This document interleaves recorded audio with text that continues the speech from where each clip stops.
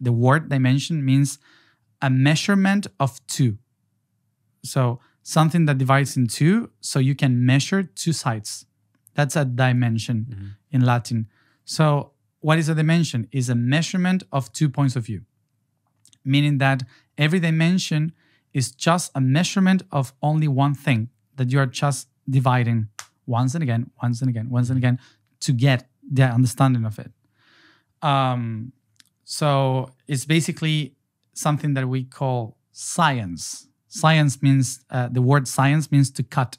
Yeah. So the dimensions are cutting stuff so you can get it, so you can understand it. So basically, the first dimension is the measurement of the one, understanding that everything is only one thing, and there's only one reality that you can only measure by the amount of one. It doesn't matter what it is. It doesn't have any perspective. It's just one. Unity. So that same thing also can be seen from two perspectives, which is positive and negative. This positive and negative creates the polarity that manifests two options of the unity, called time and space. So through time and space, the unity will be expressed. When time and space collapse to one another, they create the third one, which is the option of experiencing a third different point of that only unity. So it's basically the unity staring at itself and experiencing itself.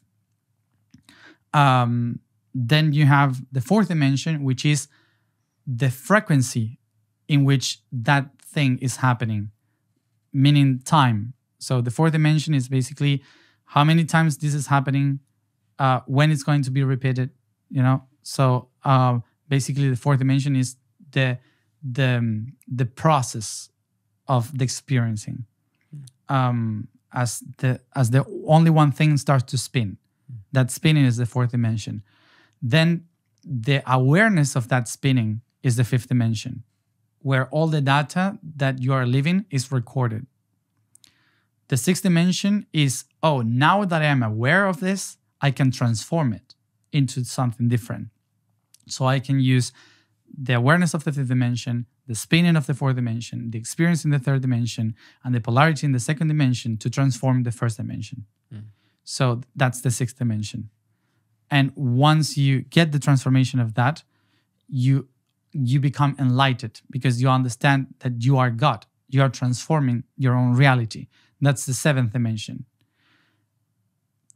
The place where the archangels live, which basically they are not beings with wings, is actually sounds resounding so hard that covers the entire universe. And is the resonance, the vibration of the understanding of the whole through times and space. And when that expansion from the seventh dimension gets to converge to itself, creates the eighth dimension, which is eternity.